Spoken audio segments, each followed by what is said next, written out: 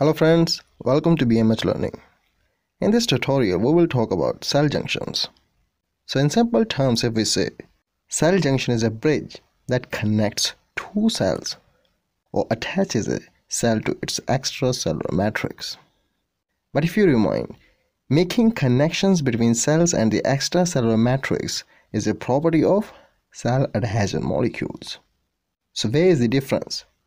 To make it clear, let's know a bit more about cell junction. Suppose it's the cell membrane of a cell. On the surface of the cell membrane, there are numerous discrete patches or spots which we call cell junctions. If we zoom one of these blinking structures, we find it's actually a bunch formed of clusters of other molecules. And these molecules are what we call cell adhesion molecules. So informally we can say cell junctions are formed of cell adhesion molecules. In this video, we will be able to know only about the types of cell junctions. Next videos will feature each junction with function, structure and properties separately. So there are mainly three types of cell junctions. First one is anchoring junctions. Second one we have occluding junctions. The third one is the channel forming junctions. Now, each of these categories possess different cell adhesion molecules or adhesion receptors. In case of the anchoring junctions, they can have either cadherin or integrin. The occluding junctions have occludin, claudin or JAMs, that is, junctional adhesion molecules.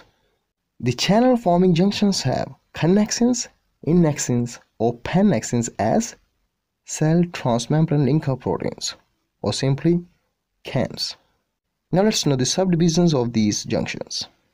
The anchoring junctions are further categorized into two types, depending upon the type of cytoskeletal anchor protein they have.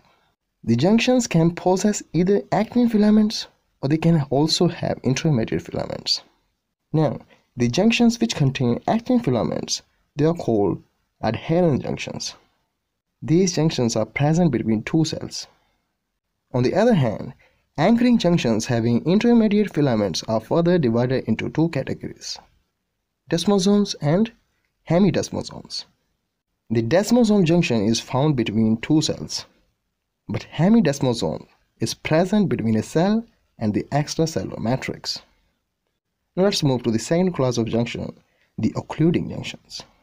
They are classified according to their presence, whether in vertebrates or invertebrates. So in vertebrates, they are called tight junctions.